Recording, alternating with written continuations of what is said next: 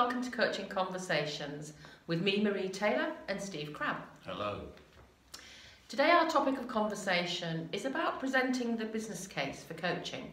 So we're going to be exploring how you might do that and giving you some tips. So do join us.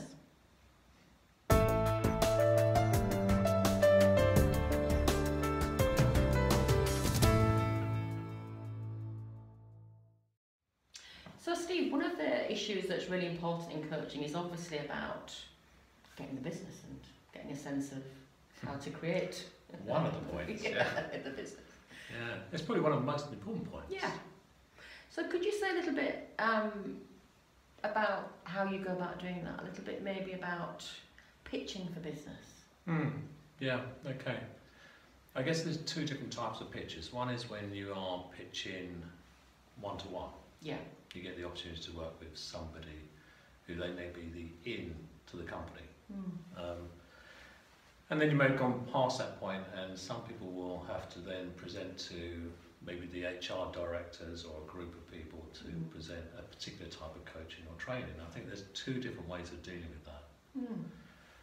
And well, those two different ways, there's some common themes behind it all. Okay, so for example, let's deal with the one-to-one. Yeah. And with the one-to-one, it's so much easier because I think it's the best thing to do is give someone experience. Yes.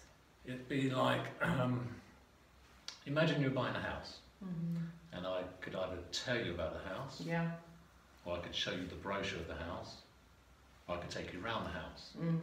Which is most likely to engage you? Yeah, we know they're gonna go for taking around the house, aren't they? Absolutely. So I could either tell you about my coaching, I could either show you some testimonials and my nice glossy brochure, or I could give you an experience of it.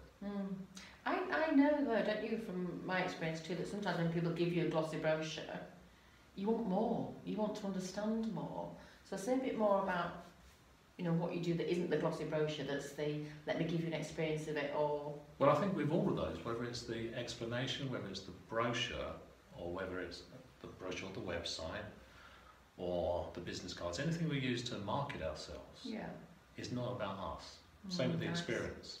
You know, the experience shouldn't be about, let me show you what I can do. The experience should also always be about what's going to be of service to you. And on a one-to-one basis, I think that's a lot easier than if you've got a group of people that you're presenting to. Because you can say to that person, just stand up, let's do something. You know, or you can even just, you know, without getting into the doing of techniques, you can get into the, well, let's just have a conversation. Yes. You know, why are we here? You know, what's really important to you? What would make the biggest difference? And whether it's on the one-to-one basis or whether it's presenting to the group, it's always about what does it do for them. Coaching is always about being of service.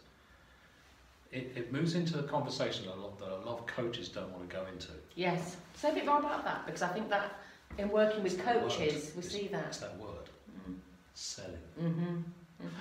The scary word. Yeah, scary selling. Oh, coaches want to be coaches. They love doing coaches, but as soon as you say you're running a business and that involves selling your services, so many coaches stop breathing. You know, sometimes need to resuscitate. But that's what we have to do. You know, if we don't sell, we don't get to eat. And I like to eat. You know? So realising that selling isn't about taking something and going, hey, look, I'm going to overcome all your objections and make sure that, you know, this is something you walk away with whether you want it or not. Yeah. You know? Selling is really about building a relationship with someone and finding out whether what you have is of service to them. Nice. So I think when we're presenting the business case, we've got to really come from their perspective and think, you know, what does this person really want, really need?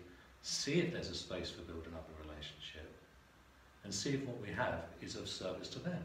Yes. Because when we have that conversation, have those moments when we can go, yeah, okay, I can see where this could be of service to you. The client gets it. There's no selling. Yes. They just want to take the order. But it's almost as though what you're describing, which is lovely, is that sense that actually the sell isn't necessary if the business is clear about what they want, and if you can articulate where you can and can't help. So it sounds like you're having a kind of conversation of clarity in what you're describing. That's what selling is. Yeah. It's really getting clarity first of all, you've got to have clarity about what you offer. Do you really value it? Can you really see the difference that it makes? Yeah. And making sure that you've got such clarity on that you can talk about it and articulate it. And then having clarity from the other person's perspective, which is, what do they really need? Nice. And seeing if there's a match up between the two. And if there's not, don't miss-sell. And that may be a conversation for another time, this issue, because there's quite a big issue there, isn't there, around assessing client need, but helping people to work out sometimes if what they say they need is what they really need. Oh, totally. Yeah, absolutely. Yeah. It's all about them. Great. Thank you. So, join us next time when maybe we'll be talking a little bit more about this issue of helping people to assess their needs, or to helping them to think about, is what you say you want what you really want, or is there more? Thank you for joining us. Thank you.